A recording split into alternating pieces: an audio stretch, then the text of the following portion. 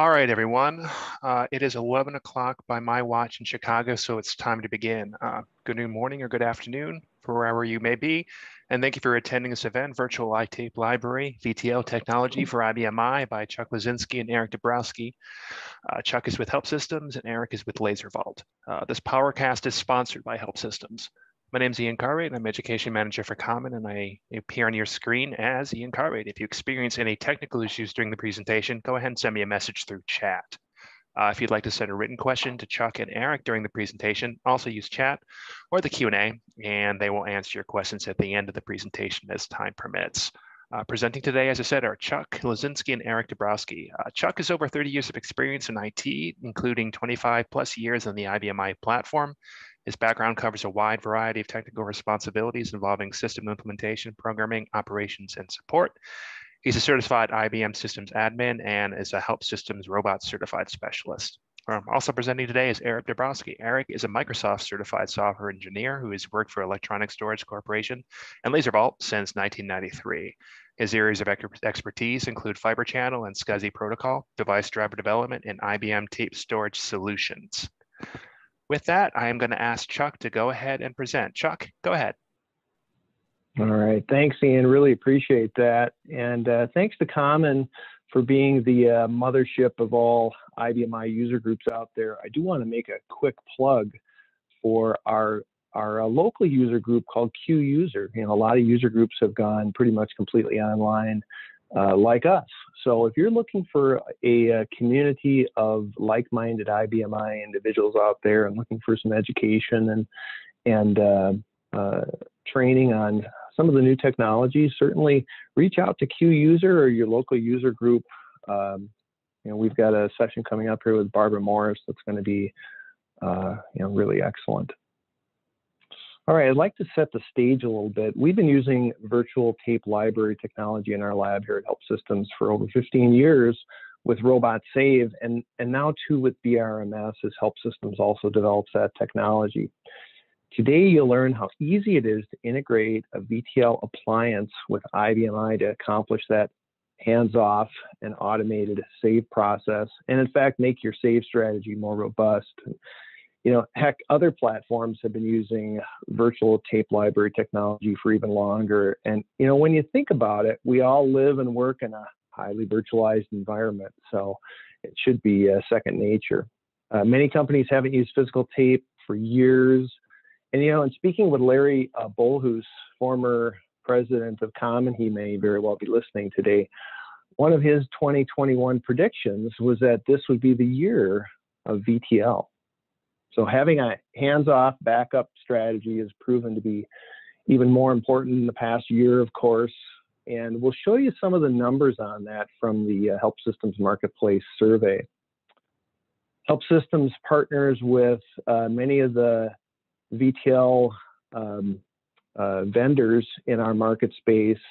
LaserVault is part of Electronic Storage Corporation, and they've been working on IBM mid-range AS400 IBM I for many years.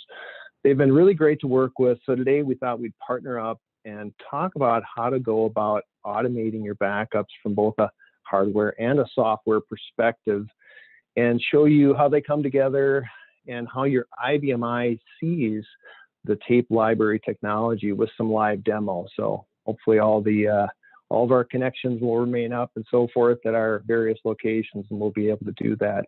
So Ian, I'd like you to launch the first polling question. The question is, what backup technology are you using now?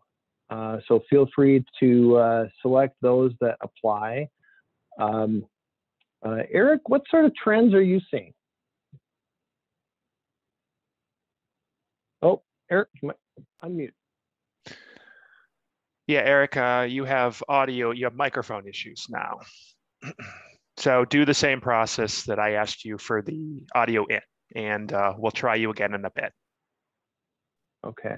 Yeah, in the meantime, feel free to answer the polling question.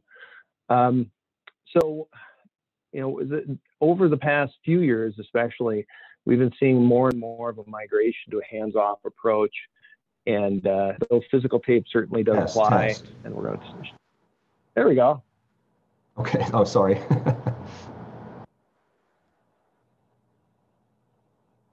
right, here's the results. Looks like tape library with multiple tape drives rules. So that would be physical media. On the low end, we've got single tape drive with one physical cartridge, tape library, it's one tape drive, a little bit of cloud backup going on. And look at that, Eric, 38% already using VTL. We see that number slowly climbing. So we want to talk a little bit about the numbers and certainly, some of the trends that we're seeing. All right. So first of all, we thought we'd start with a little discussion about, the last 12 months or so. What have we been seeing in relation to COVID-19? And what we're going to look at is some data that we collected toward the end of 2020 in our IBMI Marketplace survey. It's something that HelpSystems has been doing for 5 years now. It's available on our website.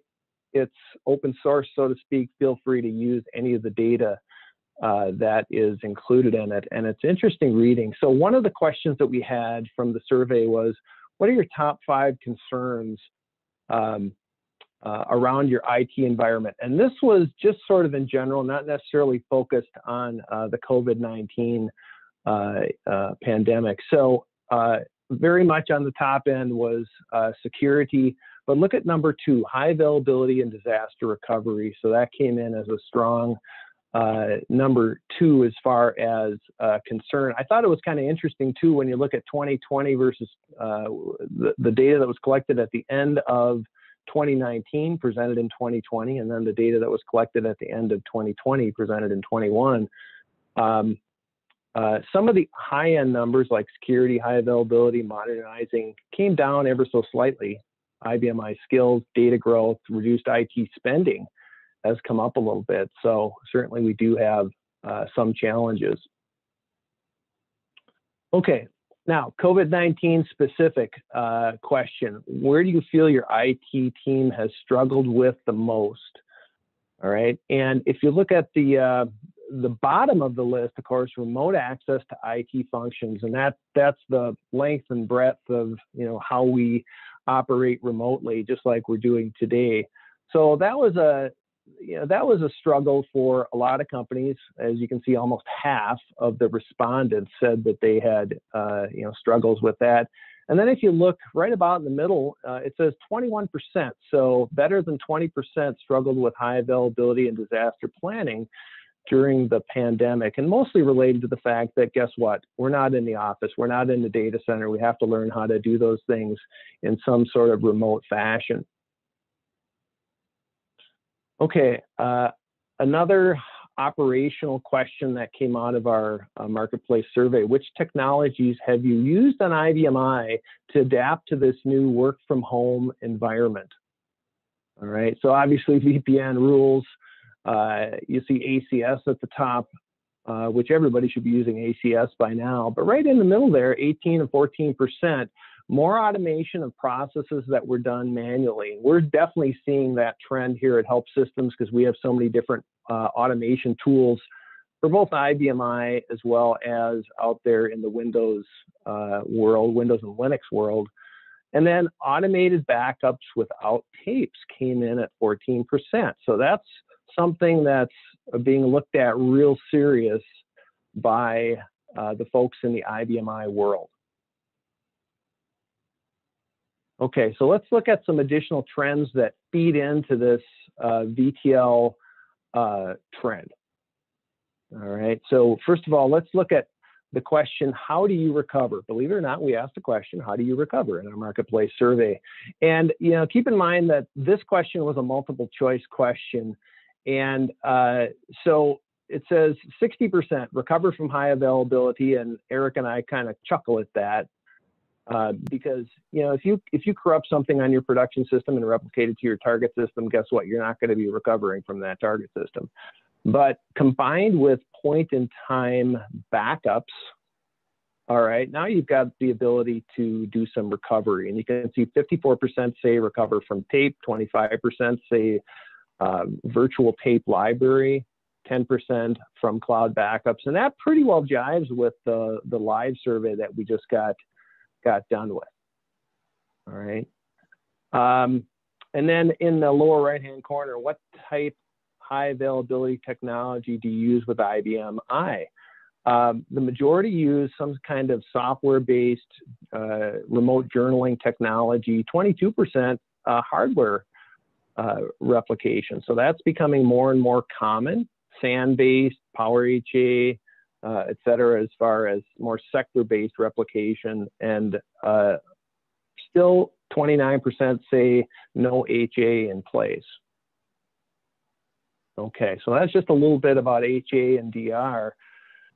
How about the cloud? IBM I in the cloud. One of the questions we had was, where do you run your IBM I workloads? And 84% said on-prem only. So on-prem still absolutely rules. Cloud is catching on more and more. And you know, when we talk about cloud, basically we're talking about, okay, your server is off there being managed by another entity. All right, it's just not on-prem. It's out there and you connect it via the internet or some communication methodology. So 16% say that there is some cloud component. All right, 16% say some cloud component. And of that, 10% of that is a hybrid environment, and then a smaller chunk is cloud only. All right, and of this entire amount, 16% of our market, what's being done out there? Core business applications, DR, test and development, and backups. All right, so that might mean, for instance, running your backup locally and sending it off to the cloud, off to an MSP that's maybe hosting a warm or a cold partition for you to restore your data to. All right, so those are some of the numbers that we wanted to just sort of level set. This is what we're seeing. Feel free to go out to the HelpSystems website and search for the marketplace survey. You will see that out there. All right, and with that, I'd like to bring in Eric, and we want to talk about more specifically, what are some of the risks and advantages and costs associated with going with a virtual tape library? And keep in mind that, you know, everything we're talking about here is could be applied to any of the virtual tape library technology that's out there. All right, Eric, are you with me? So Chuck, just want to verify, can you hear me since I had audio issues earlier? You sound good, yeah. All right, yay. Yeah, technology. Okay, so yeah, let's talk about some of the risks of using physical tape media. And, you know, some of them are very obvious. Things like tape breakage, which hopefully is pretty rare, but I'm sure it does happen. Probably more common, though, are things like mislabeled, lost, hopefully not stolen too often, but and potentially destroyed tapes.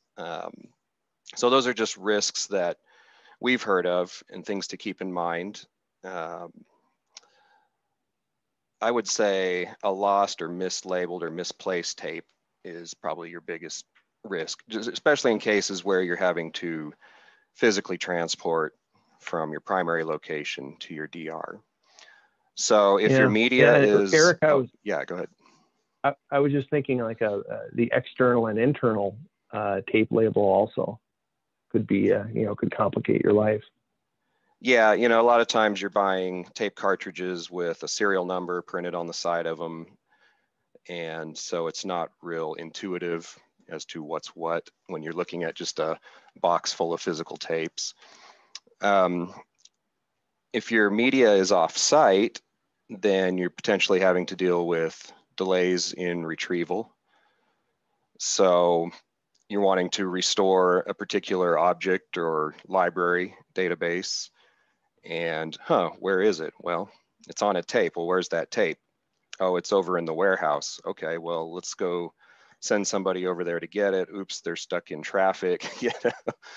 Meanwhile, people are waiting on you, you know, so that's a risk of physical tape. Of course, there's human error. That's inevitable. So you have things such as somebody forgot to put the tape in the drive. You know, smaller shops that are using singular tape drives, that's a manual process many times where you're taking a physical tape off the shelf, putting it in the drive before you go home for the evening. Your backup's going to run at night. And if somebody did a display tape on that with an asterisk unload, oops, backup didn't run, the tape was ejected, you know. The other potential human errors are you grab the tape, you put it in there, you didn't happen to notice that the write protect tab is set. So backup got stuck waiting on a message, you know. It's human error, it happens. So all of those things can add up to holes or gaps in tape backups. It's that manual process. So if you're looking for a backup for an object on a certain day, and we just happen to have a problem that day and didn't get a backup done that day, then you may not be able to find what you're looking for. And so any of those possibilities are multiplied by the more number of tapes you have. Yeah, Eric, too, I was thinking about with the physical tape, you've got cleaning requirements on your tape drive. Yes, you have cleaning requirements on the tape drive. You know, and just from a mechanical perspective, you have certain numbers of hours, certain numbers of usage on a tape. Right, exactly. Yep. So with physical media issues, there's certain things that come up that are maybe a little more intangible, and that's things like business continuity costs due to loss of data, facility costs, storing to save, the cost to save and the cost to have a data center, labor costs for people to manage and run that, and then what are your costs if you've lost customers due to a data loss? You also have to consider costs of purchasing new or replacement tape drives. Like I said, those have, you know, a certain number of hours that they're good for. You have to consider costs of downtime. If you have employees waiting on recovery of some data, or if people are unable to access the system while it's being backed up. Your offsite storage costs, warehousing, transportation or shipping of tapes. Things you may not immediately think of, but how many customers are inconvenienced, or how many customers are lost potentially due to a system being down or due to lost data. You do have the issue with tape media degrading over time. It's pretty resilient, but there are a limited number of uses. If you're cycling through tapes in a pool, eventually you're going to have to look at replacing them. They have a certain shelf life. And then, you know, most intangible probably is what is the cost of your business to your business reputation if you're having to tell your customers, sorry, we had an incident and lost your data. So, you know, those are issues that customers have talked to us about and things that we've seen. And so other things to keep track of, again, like you said, cleaning, that's part of the labor cost. Multiple copies, right? If you want to make more than one copy of your backup, which is highly recommended, then you have physical tape drives required to make that copy. So there's some additional cost there. And again, tape media failure, it does happen. And so that's an issue to be aware of with physical media. Yeah, and I wonder how many folks really pay attention to the number of times that a particular tape has been used, a particular cartridge. You know, I doubt that happens. I know our Robot Save product keeps track of that, but still, how many people really pay attention to that? I would say probably very few.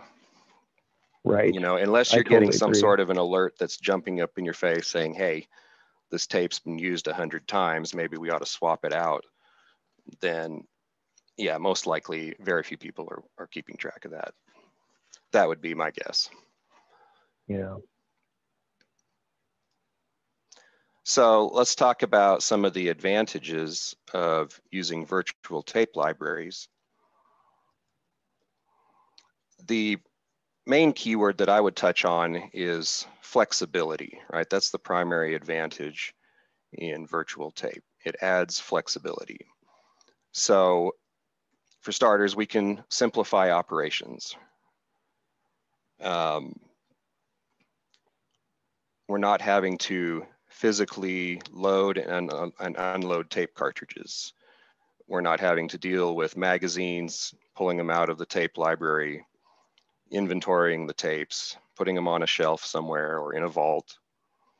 So, you know, that adds to the simplification of that. There's less physical intervention.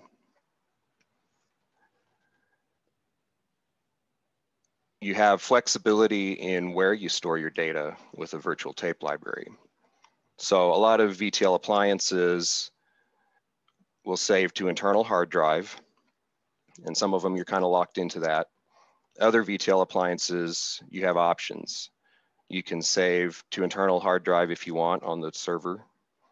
You can save to network attached storage or a storage area network, NAS and SAN. You can save to various dedupe appliances. If you've already got a dedupe appliance in-house that you're using for other backup purposes, then a lot of times it's not much of a stretch to carve out some additional space on that and then allow the virtual tape library application to save the tape data to that dedupe appliance. And so some of those that we list here, Exagrid, Cohesity, Rubric, those are the primary ones I'm aware of. NetApp is probably another one that I've seen at a lot of places. So again, just more flexibility. You can save that data to different storage appliances and you know, replicate it in many cases. Another option that you're granted with virtual tape library is backup to the cloud. Gives you another layer of data protection. And we are starting to see more people do that, especially as people's network internet speeds come up. It's becoming more practical to save that data up to a cloud storage location. More commonly, I would say that we see people maintain a second virtual tape library at another location, and then they'll have a wide area network connection and replicate their data from source to target there. And the DR side usually is another physical location. Some cases it can be at an MSP, a managed service provider, so their data will be backed up locally and then replicated to an MSP where they'll have LPARs on standby. Another advantage to VTL is the ease of integration with Robot Save or BRMS or existing backup software or CL scripts. So if a VTL is done right, it's emulating physical tape library, physical tape drive, and it really should be transparent to the IBMI, right? The IBMI is just going to see another tape device. So what you're going to do is plug in your VTL, it's going to auto config, come up, you're going to see tape MLB 02, tape 02, and you're probably just going to modify potentially your device description names, put the VTL in place of the physical. You may have to add some media if you have certain media definitions. And then from there, your backup software should be able to use it. Another nice advantage of VTL is it's going to keep all those tape volumes available in the library. So you're not having to deal with taking physical tapes in and out of the library, moving them around. They're there online, available for use for save and restore purposes. And then that helps with the high-speed backup and recovery of the data, not having to wait on it. And then there's no real limit to virtual tape in terms of sizes or number of slots. There are practical limits eventually. You start hitting extremely huge numbers. But some of the smaller tape libraries, they may have 48 slots for tape cartridges before you're looking at having to start moving things in and out. And when dealing with VTL, a tape volume or a tape cartridge is really just files on disk. So you're really limited only by available disk space on your storage appliance or your VTL appliance. Touching again on flexibility, when it comes to expansion in VTL, you're really just changing configuration if you need more slots or if you need more tape drives. Maybe you're adding a fiber channel HBA into the server if you need more physical connectivity. But with a physical tape library, if you need more tape cartridge slots, you're looking at either buying a new larger tape library or adding expansion frames on if you've got one that can do that. And so there's, fairly significant cost involved with expanding that.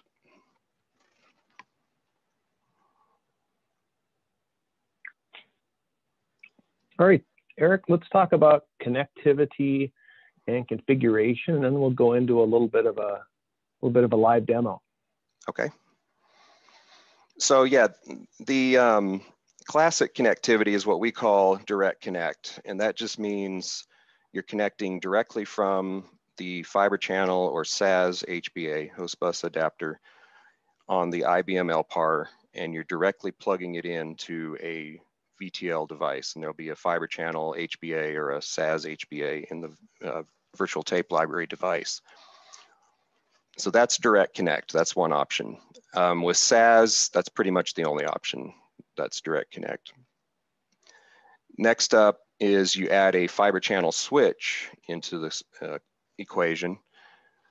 And what you're doing there is you're plugging fiber channel cables from your LPAR into the fiber channel switch. And then you're plugging your VTL into the fiber channel switch.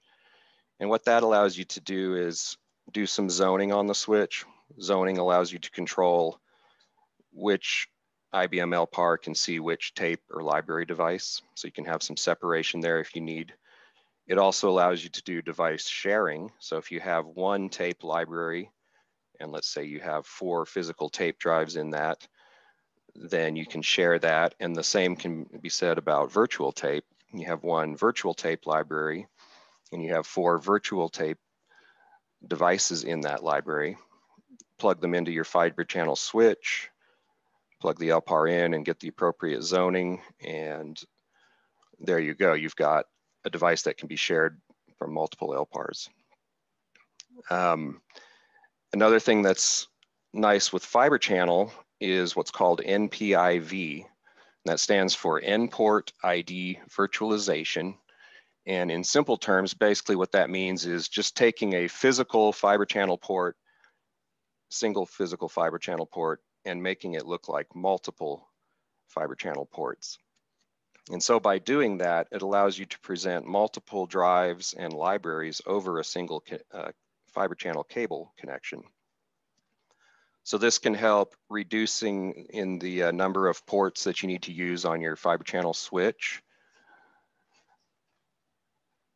And then as far as speeds are concerned, with virtual tape library, you can do 8, 16, or 32 gigabit connectivity through fiber channel. And that compares with physical tape. At the moment, most of the physical tape I've seen has 8 gigabit ports in them, physical ports. So with VTL, you actually can jump the connectivity speed up a little bit higher.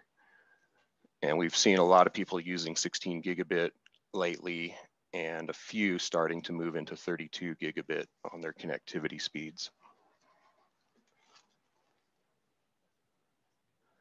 Okay, so let's look at the replication options here.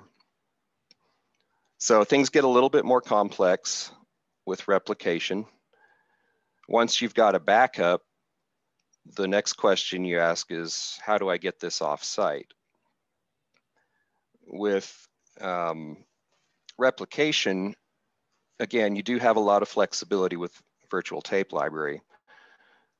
What you can do is have a primary backup appliance at your primary location, and then another DR appliance at your DR location.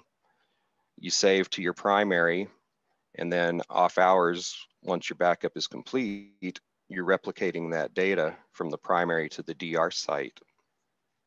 At the DR site, you may have another IBM I system there waiting on standby, and it would be connected to the virtual tape library appliance at the DR site.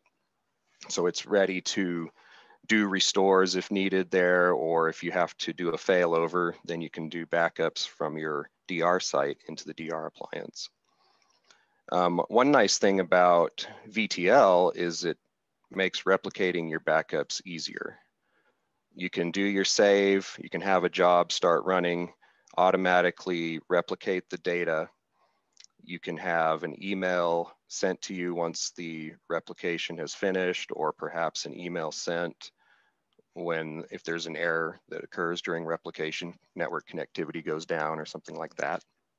So there's no need to deal with taking tapes in and out through IO ports, or ejecting magazines, loading tapes into containers, shipping them off to a storage location. Everything that's happening is kind of touchless. It's an electronic process. Data is being copied across network connections. And you know, it's more hands-off, basically. One other option that you do have, and we'll talk more about this here in the upcoming slide, is copies can be made to physical tape if that's needed. So in addition to having digital copies in the VTL appliance and at the DR site, if for some reason you do need a physical copy on tape, you can do that. You have that option. So again, flexibility is the key word here. Okay, so touching on speeds, the speeds in this chart are generally uncompressed throughput. So if you had a IFS full of scanned documents, everything's already compressed, you're probably not going to get much more compression on it. These are the speeds you're going to see with the various LTO level tape drives going into that. If you do have compressible data, you're going to get higher speeds. And we found that with VTL, you have quite a bit of flexibility in terms of improving speeds. If you have a VTL device that is saving to internal disk, then you might be limited by spin disk speeds. So if you're willing to do it, you can put SSD in your VTL device and get faster disk write speeds there, which can help with your overall backup speed. There's kind of a ongoing battle between physical and virtual tape in the speed area. Every couple of years, IBM comes out with another Ultrium 7, 8, 9 tape drive, and they try to bump the speed up every time they do.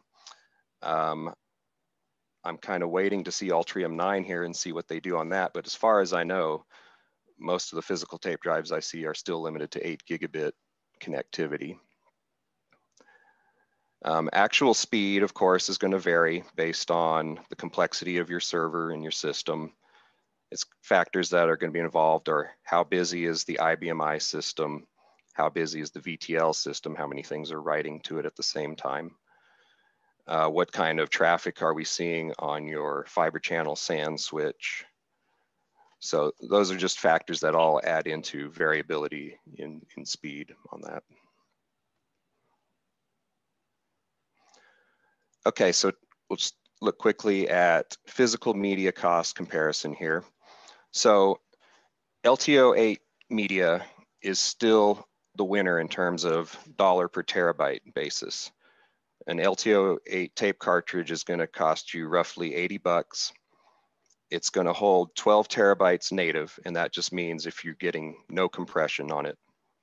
And that's going to come to about roughly $6 a terabyte, a little over $6 a terabyte. IBM takes a fairly, I would say, conservative approach to their compression ratios, and they say 2.5 to 1 is what you can expect. So if we take that number, then we're looking at 30 terabytes on an LTO-8 tape. And so that helps bring our cost down to $2.67 a terabyte. So let's compare that to disk here. Looking at native on spin disk with compression, you're looking at anywhere from $6 to $10 a terabyte. Compressed numbers. On native, it's a little higher, obviously, because you're not compressing the data there. But if we get a dedupe appliance involved and we can start getting good deduplication ratios, which 10 to 1 is a fairly common ratio that I'll see on various dedupe appliances, then you start seeing the costs really come down on the dollar per terabyte number. You see your capacity jumps 10x with a 10 to 1 dedupe ratio, and you see your dollar per terabyte cost drop. Now, of course, those aren't the only costs involved. You know, you've also got to consider device costs, expansion costs. You know, what's it cost to add an additional tape drive? If I need more tape drives versus in a VTL, what's it going to cost me to just add another physical fiber channel port if I need more? Or in some cases, if I'm doing NPIV, it's just a configuration change and I add another virtual port. Another thing to factor into cost is offsite storage and then transportation and retrieval costs for physical tape. Okay, so let's talk about cases where you can kind of get the best of both worlds and why VTL can enhance tape usage. So if you can save to a virtual tape library and you don't need to deal with physical tape, why would you? Well, some industries do require physical tape for compliance purposes. They want you to have a physical copy of your data somewhere. So in cases like that, you have the option, you can save to VTL, and then from there you can copy to a physical tape. You also have the ability to use local VTL storage for your high availability so that your most recent data is living on the virtual tape library where it can quickly be restored from. And then you can migrate off your older stuff that you want to keep for long-term archive onto physical tape. Physical tape does provide what's called an air gap, which is basically a copy of your data that is not electrically connected to anything. So that can help with ransomware concerns. And then finally, I was going to talk about making duplicate copies of your data.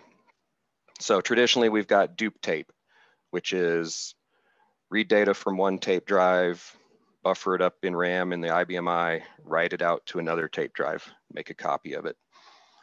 With VTL, and I don't know if all VTLs do this, I know ours does, you do have an option to do a tape out, which is where you have a physical tape drive connected to the VTL appliance.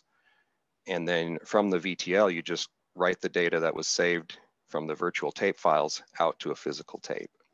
And the advantage to that is you're just not tying up IO resources on the IBM I while making that physical copy. Yeah, and Eric, I'd say that that's one of the things that our listeners should think about in a due diligence, looking at other, looking at your VTL vendors, is do they have that option? Mm-hmm. Yeah. So that just kind of touches on the cases where you would use both VTL and physical tape. Yeah, and I get the fun part. I get to go into a live demo, and we're going to start with the actual VTL user interface. All right, and like I said, we've got a number of VTL appliances in our lab at HelpSystems, and all the interfaces are similar but different, so to speak. All right, so let's jump into what's called the LaserVault ViTL user interface, and I'm going to drive. Eric's going to do the describing. So here we're on the ViTL status screen. Talk to us a little bit about this. Okay, so this is just kind of a summary of versions of your software, your licensing, how many slots, how many ports you're licensed for, the status, what kind of fiber channel or SAS devices. In this case, we've got 4 physical devices, which would be 4 fiber channel ports. And then where it said, well, the 4 fiber channel, I guess those would be physical ports. And then when you see below, we have 10 ports, that's virtual ports included in there. And so we're looking at 3 tape libraries configured, 3 users, and 2 groups in that. Yeah, and one thing I like, you got your documentation right here. All I have to do is click on that, and voila, that brings up the PDF of the installation and user guide. So that's kind of handy. Yep, it's there for any cases there. So admin screen in ours is, at this level, is very basic. We're just looking at starting and stopping the service on the server from here. Our system configuration screen has our licensing information and then some SMTP settings. And those are used for cases where you replicate and you want to get a notification when the replication job is done, or if an error occurred during replication. It will send you a summary on that. The port information screen, and most VTLs will show you this as well. It's just kind of a summary of all the physical connectivity that you've got going on, and also virtual connectivity. And so this shows you any port ID that's been assigned if you're plugged into a fiber channel switch, your connectivity data rate, your connection mode, which most cases is point to point. Some cases it could be arbitrated loop if you're directly connected to a 8 gig fiber channel HBA. It's showing you what type of devices you're using. So in this VTL appliance, we've got 2 ADO fiber channel cards and looks like multiple QLogic 2600 series cards, which are going to be their 16 gig fiber channel HBA. And then in addition to that, it's just showing you what ports are in use within the configuration, which drive, which library. Yeah, and we'll be focused on this system called Academy and the drive that's configured there. Mm-hmm. We won't bother looking at the users and groups, but there are security options. You can see that I logged in with my user name, and that gives me a lot of rights on this particular server. Mm-hmm. All right, let's look at Academy, and you want to talk about the storage a little bit? Yeah, so within the configuration, we have control over where we want to save data to. And in this case, it looks like we're using some internal disk. We have a path to D:(library 2, where we're storing some data. Now that path could also be a network path to a network storage device. You can save across SMB or NFS to a storage device. And then go ahead and click edit there, and let's look at the settings that we have set for this library. So we have a library called Academy. We're saving to a path D/library 2. We've given our tape library a serial number. That way IBMI is happy about that. We've selected a tape drive emulation levels. We're emulating Ultrium 5, LTO5. We've told it we want to have 48 storage slots in this library. So that's how many virtual tape cartridges that we can have in here. And then we have some other various settings for read and write caching, data blocking, and then compression and encryption. In the tape drive section, this is where we actually define which fiber channel port or which SAS port we're going to use to present a tape drive. And so Chuck has clicked the add button here, and this is what it would be like if you were adding another tape drive into this library. You would go in and select a port, give the tape drive a serial number, and then you have the option to turn on control path, which just basically means present the media library along with the tape drive on that connection. So moving into the Manage Media screen, here's where we see all our virtual tape cartridges that we've created.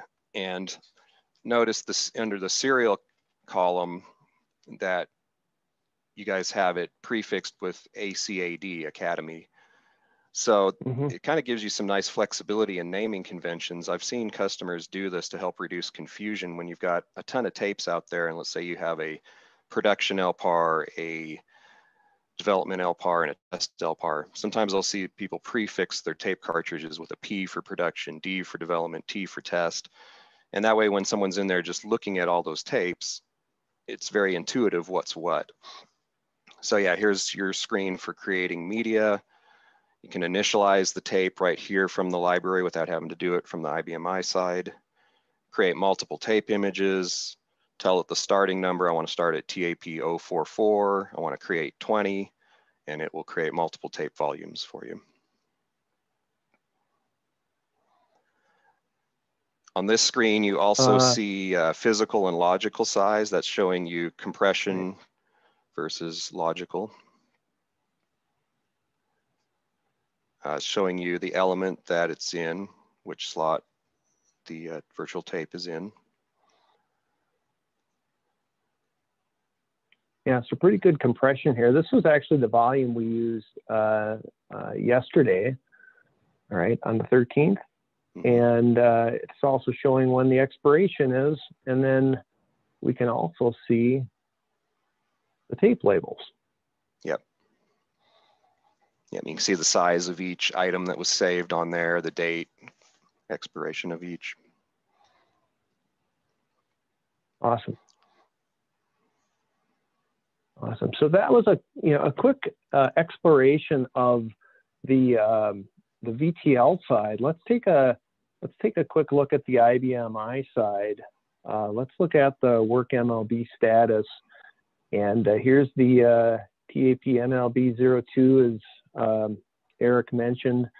And we can look at, for instance, the tape volumes here.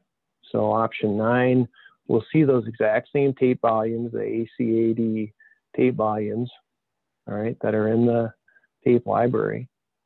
And then in terms of the product that you're using for automating the backups, in this case, we're using Robot Save, and I've just identified TAP MLB 02 to Robot Save. And likewise, the single tape device, in this case, you might have multiple. So all we have to do is define TAP01 to our backup configuration, and we are off and running. So let's talk about automating your backups. Can I run an unattended backup? Of course, we know the answer to that is yes, but let's dig into the details just a little bit.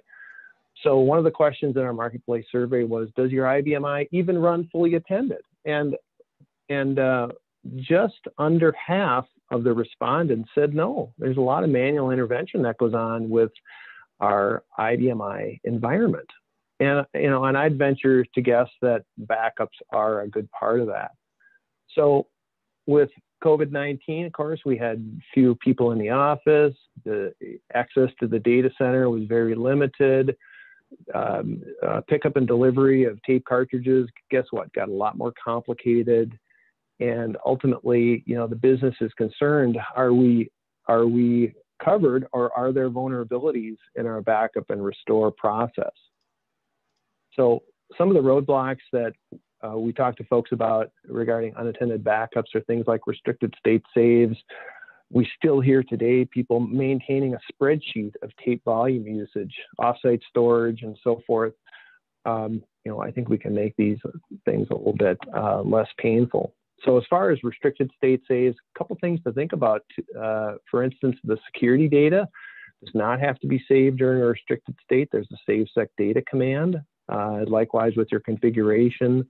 How often should you run a restricted state save? Well, we have customers telling us that they run it once a quarter, maybe twice a year after they apply PTS. All right.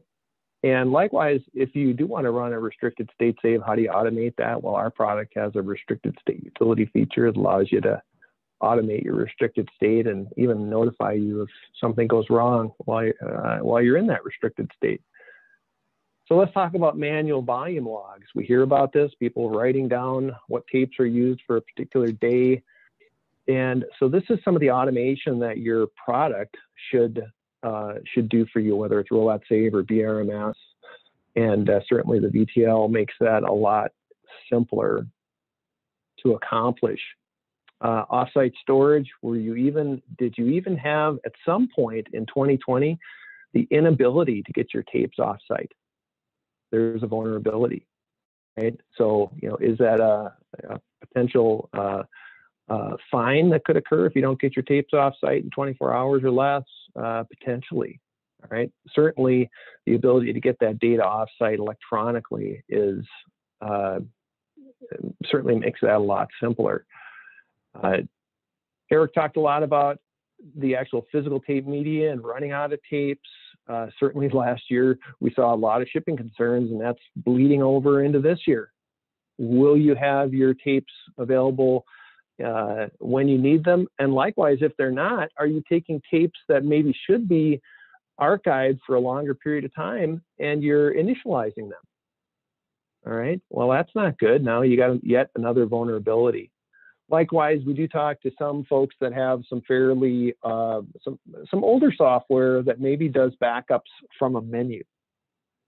All right, so how do you get around that? Some of those things, whether it's you created some kind of homegrown CL program, is there any kind of tape logging that's taking place there? Any kind of archiving of that data?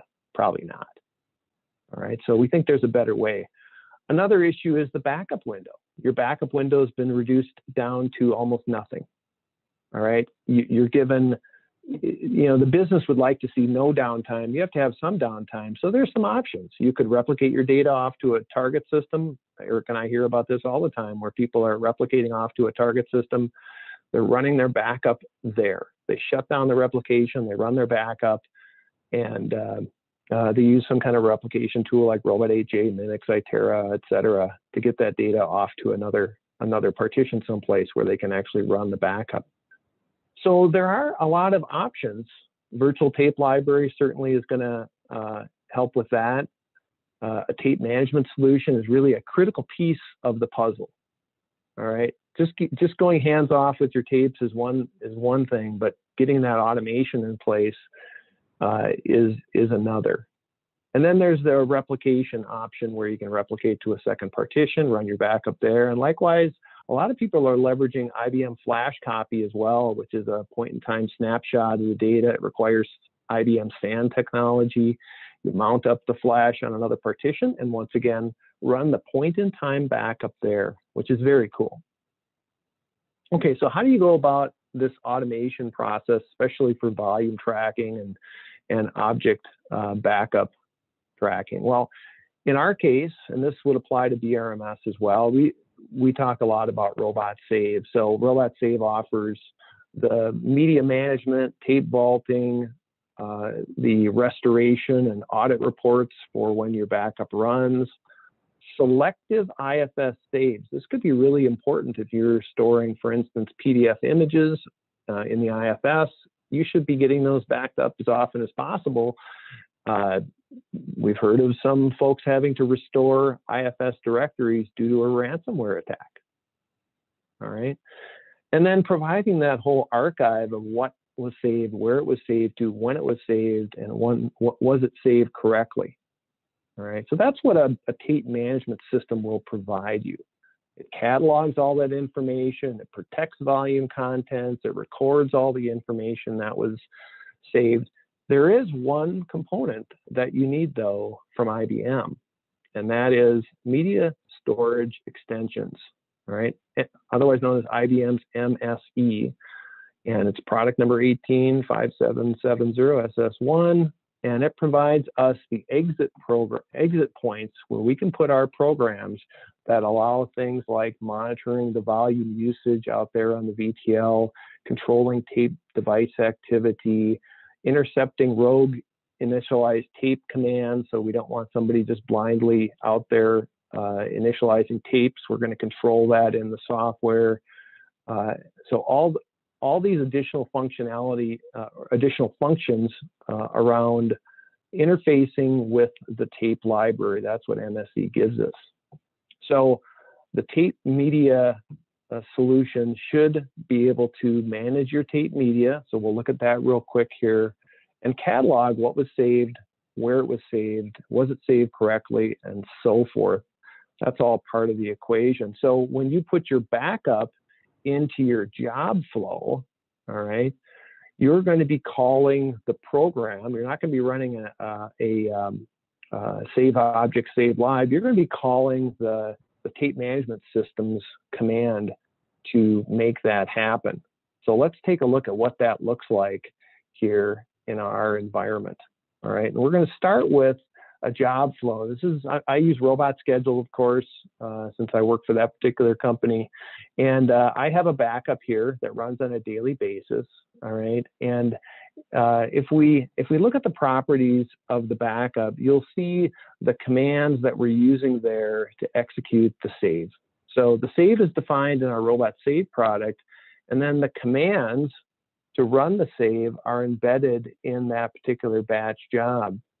So the command is right here, RBS save. So when you execute the RBS save command, that passes off control of Robot Save to do its thing. All right, we've actually got a two-part backup process going on where we're doing an all user, and then we're doing a specific backup just for backing up the robot products.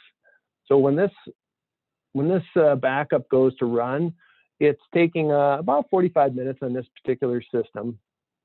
And the results of running the backup look like this. As I mentioned, the robot creates audit reports and restoration reports that tell you exactly what happened.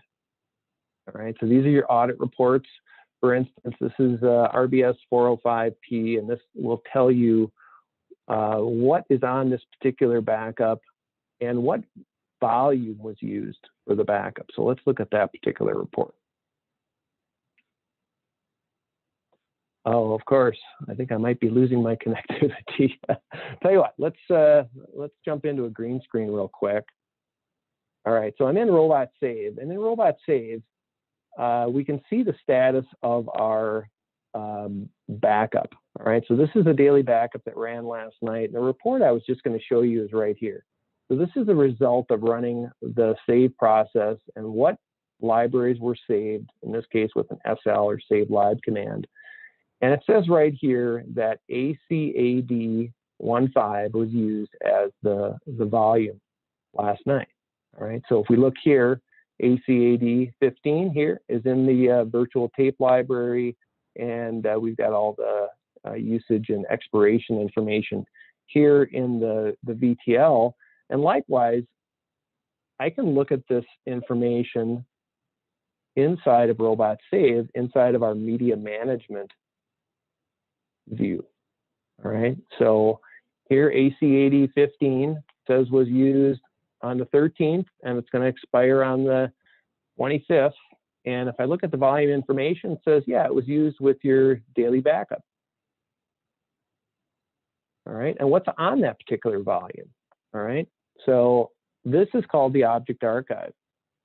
And this gives you the restore ability. So when I take the option to restore an object, that's when the magic takes place, and we talk to the virtual tape library, and we go to the particular sequence where that data is stored, and we start the restore process. So let's actually do that, but I'm going to make it just a little more complicated.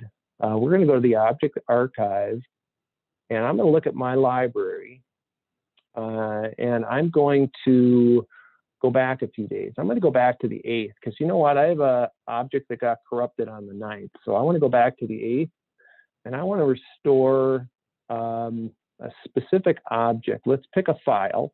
So we're going to just restore a particular object, and I'm going to say restore it to the Chuck RST library, and I'm going to submit that restore to batch. All right, so now the magic is happening. Robot Save, the tape management system, is talking to the VTL. And if we look at the tracking, it says that we've got a restore running right now. All right, so if we go out here to the VTL, all right, we can see here in drive 1, that tape volume from last, what was it, the 8th, is now loaded up in the tape drive, in the VTL virtual tape drive, and it's restoring that data. All right, so if we look at that library now, it might be restored already. Let's do a work live Chuck RST. And there it is. All right, so that object was just restored back to my library. All right, so that's a really quick demo of what the process looks like. We're going to open it up to questions now.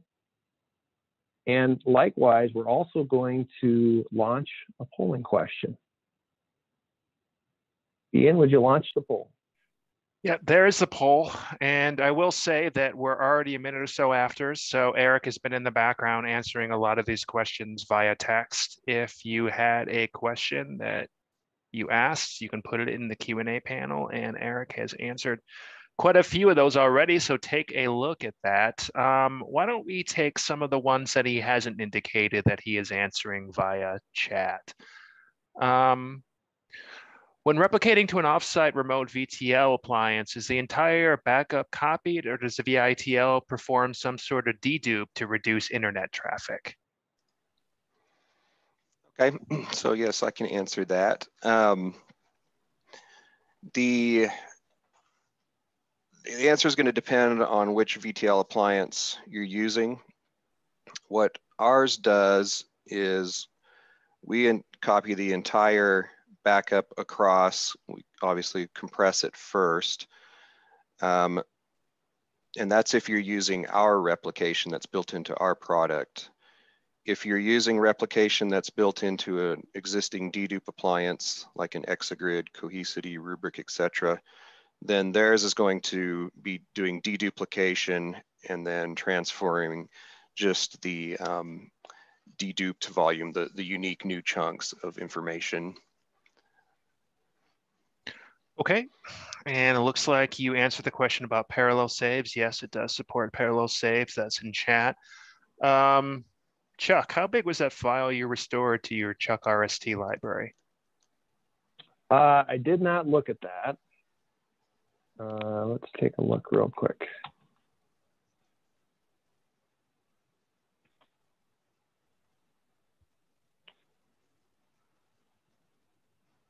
So not real big, fairly small. That one pretty quick. Yeah, yeah.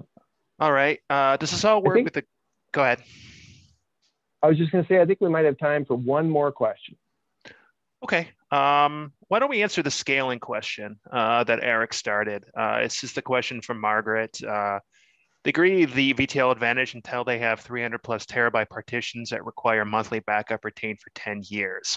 How does a VTL not be cost prohibitive when we have regulations requiring a 10-year monthly save retention with multiple partitions that are 180 to 300 plus terabytes? So I guess it's a scaling question. Yeah. Eric, you want to answer that?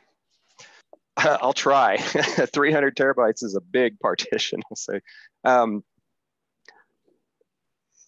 Basically, what I think you're going to see is, in cases like that, you're going to want probably a dedicated deduplication appliance that can get you a good level of dedupe ratio, 10 to 1, 20 to 1. And that's going to make it a little easier to handle that volume of data.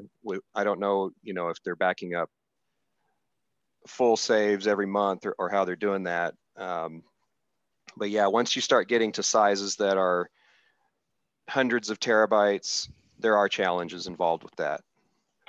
So to me, my thoughts are you basically just need a bigger system. You're going to need a lot of capacity. You're going to want to get a good dedupe ratio on that data because you're going to have to be storing a lot of data for a long time. Okay, good. Sounds great. We are a bit over, so why don't we go ahead and end today. I'd like to thank Chuck, I'd like to thank Eric and everybody in the audience for participating, is the word I'm looking for. And people did ask about the replay and handout from today's presentation. Yes, those will be available on the Common Learning Management System. It's got to render the video and upload the handout. So it should be tomorrow morning. Everybody will get an email when it's ready. Thank you for joining. Chuck and Eric, thank you for a good presentation. Thank you. Yeah, thanks everybody. All right, everybody have a good day. Ending the meeting now.